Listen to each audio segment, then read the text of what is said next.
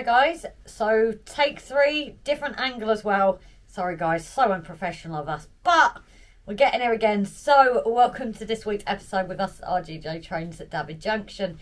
So you know, I jinxed it when I put on the update. The next day would be rain, because all we've had since that is rain and wind.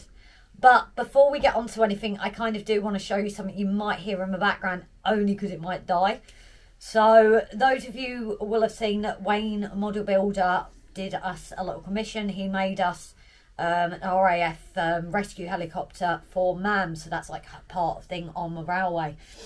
So Rob sorted it and very nervously sorted adjusting it. So the mountings are back in place for brought, was it Trawns? Yeah, that's unprofessional of you guys. Yeah, exactly.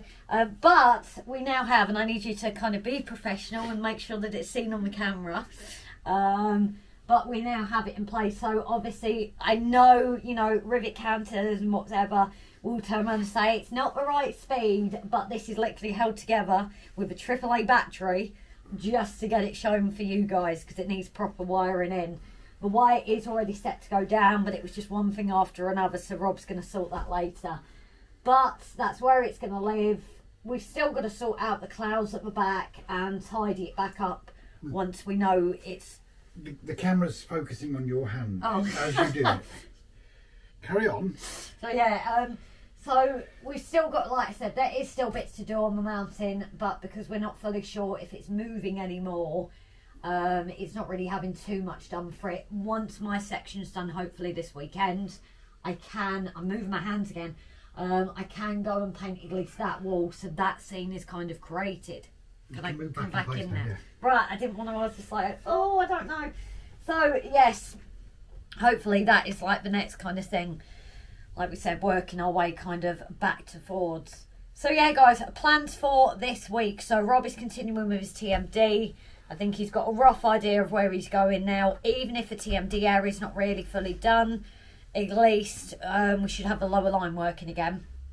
It will need cleaning, but that should be done. And I will be continuing on with our... are you moving it? Are you moving it? Are you moving it?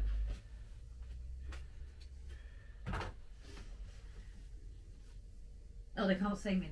That's all right. That gives them a break. So yeah, I'm hopefully continuing. You probably won't see here, but I have drawn in like my fence line and things ready. Nope, can't see it.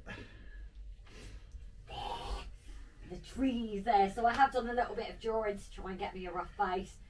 But I will be going, hopefully creating a bit more of a scene with the tree, bushes, things like that. So that is my job. So anyway guys, Judy obviously wants our attention. So we're going to head off now, and we will see you guys later on in this episode. Bye for now. Hey guys, only a quick short one from me. Excuse me, Shannon, I'm a bit hoarse. Something happened yesterday and I've got a rather sore throat. So having again another little rethink on the old TMD area. Thanks to the advice, we were told that the points were probably too close to the TMD area, so we've had a couple of short rails in those. Originally we were just going to go for 2 lines down the side, but then I realised I had another spare point, so I can actually go for 3 lines down the side. This white mess here is obviously, we still need a farm track from Grace's farm, which we will note has been cut back quite dramatically to allow for space. So back to the old polystyrene, the plaster of Paris bandages, and the sculpt mould, which I won't be doing in cold weather. I sure remember that one. So we're going to create a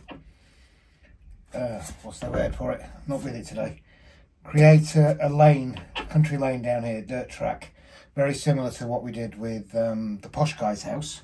You have to excuse that, it's rather windy outside. And then just carve these into a hill with maybe a little windy track coming down. And obviously it's got to be clear of this third line on the outside. And then carve it down this way so it's quite natural looking. So yeah, that's what we're going to do. Thanks very much. I'll catch you in a bit. So on to my section now. Slightly losing my voice, probably never a bad thing. So what you might actually see here in this, better than the views we have had, is I have started drawing things like the tree. I've also drawn the fence. That will be done the last thing, but I needed that just to make sure that I had my hill right and everything just in the right proportion. So I'm going aim to go with the tree here, and then I'm thinking possibly a bush or something here. The reason is it's going to look a bit odd otherwise, and also getting my hills in behind. So I'm going to have a go now, see how it goes. Fingers crossed, guys, it's getting a little bit more permanent as it goes along. And then after that, I might have a look at redoing the clouds, but also adding some more texture into them, because now it's dried, it's pretty much the same white, so it doesn't really give you that texture of a cloud. It kind of looks like white splodges.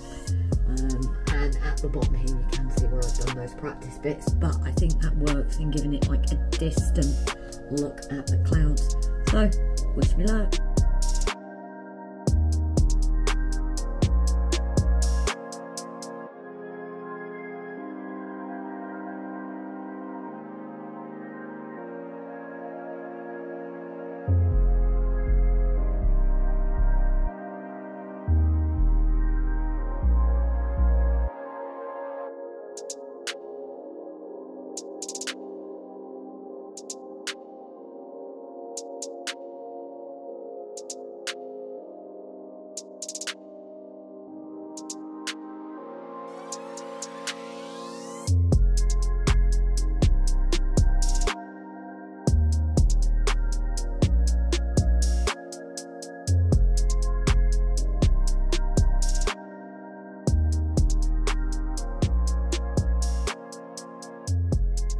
Guys, here we go. This is how it's turned out. I've still got to do things like the fence a bit more, but that's where I'm leaving it at for this week. We'll see how it develops. But thank you all for joining us once again, and as we reach the end, bye for now, guys. See you next week.